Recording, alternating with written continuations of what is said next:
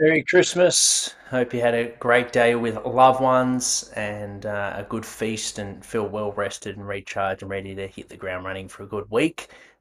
This is a really, really important week of the program. It's where most do drop the ball. So it's a great opportunity to get a competitive edge and yeah, really separate yourself from your competition by getting in quality training. We're going to kick the week off with a real easy feel good session.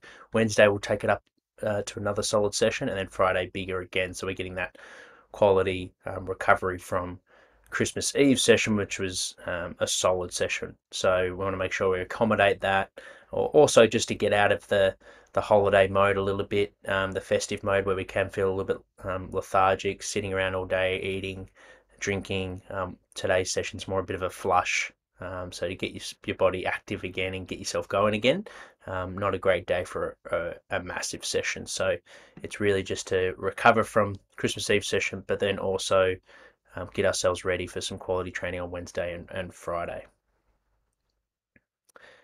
We'll go straight into it. The strength session is the main focus of today as well. So make sure you do this session close to the gym, and you can get the gym done straight after your legs with the running. So we'll start with just a 5-minute jog. Break it up as much as you like 30 seconds on, 15 seconds walk, or 30-second run, 15 seconds jog. However, whatever feels best for you. We don't need to be doing any high speed efforts today because it's all just aerobic, slow pace running.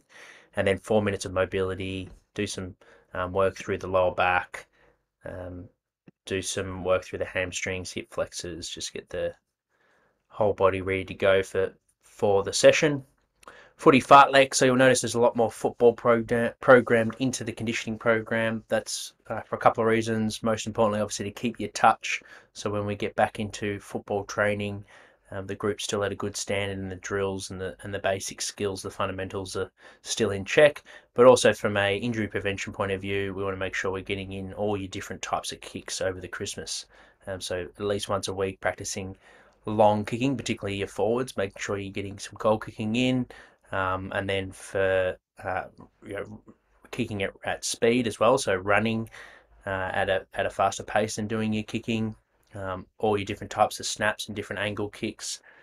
So the more that we can try and replicate what you would be doing in football training, the better you'll transition into the drills in the new year. And obviously January, February is our biggest session, so we want biggest training load of the year. So we want to make sure we're cherry ripe, ready to go. The way this works is you have ideally at least one partner. If you can get in the habit of training in groups over Christmas, it'll definitely improve the quality of training. So for this one, you need a minimum of one. You basically start on the wing, kick to that partner. They're just stationary. Then you build up to a stride pace, receive a handball, and then a long running goal kick. If they're training with you, they would then do the same thing. So you change over roles, and then complete a lap jog, and we do that 3 times. The 10-minute feel good aerobic jog. This is something that is up to you how you want to break it up. Ultimately, we just want to leave the session with more energy than how you started. So if that means doing like a fartlek type block, like you might do 50-10, 40-20, 30-15.